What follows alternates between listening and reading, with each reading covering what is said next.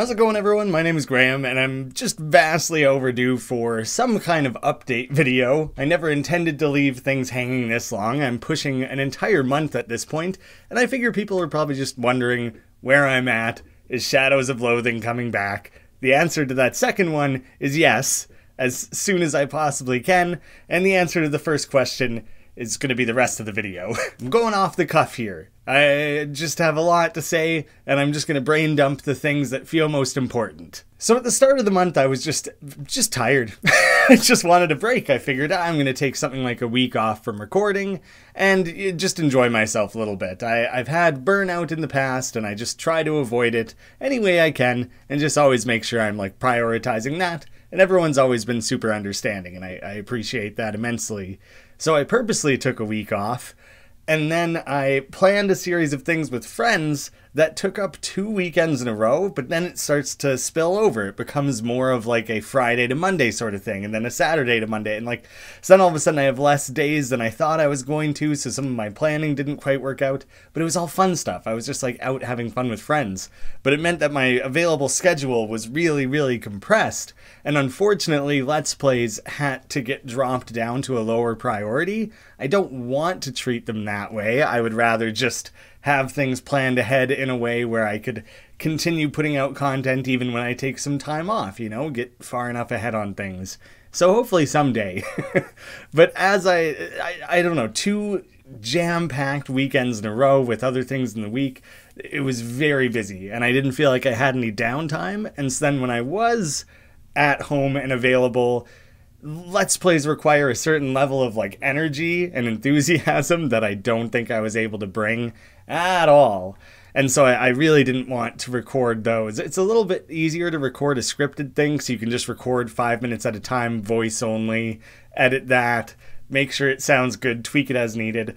Let's Plays are a little bit more, you know, extemporaneous. Just like this video here, it's a little bit harder to like plan that and capture the correct energy for that style of video. So yeah, Let's Plays kind of dropped off, and every week I've been saying, okay, but now I have time. Now I'll get back to it. It's been 1 week, it's been 2 weeks, it's time.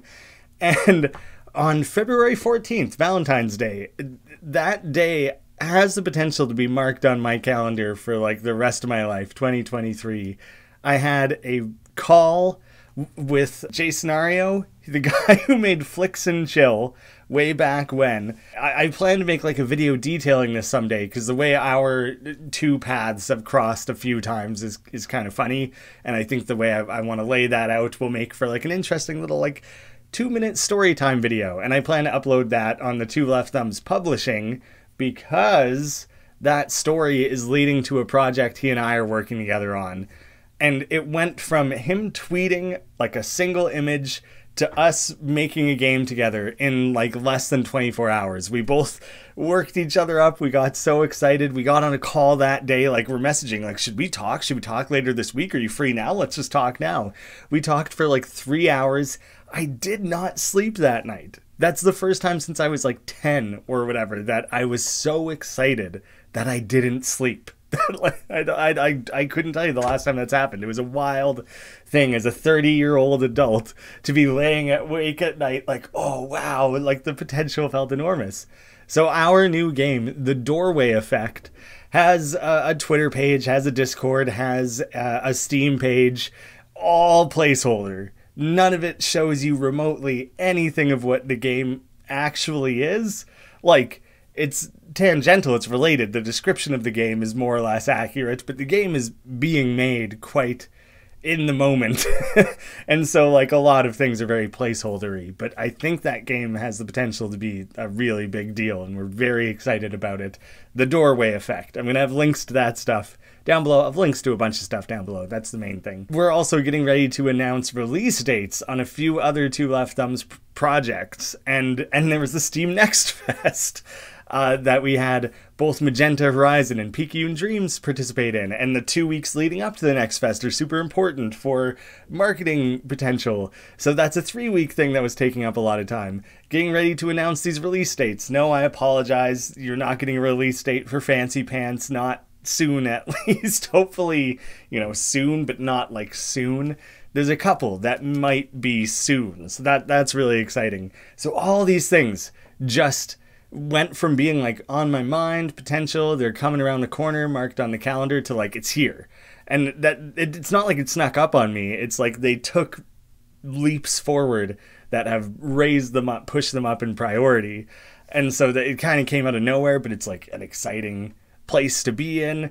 And so yeah, just a lot of stuff going on outside of this channel that has very fully pulled me away from it.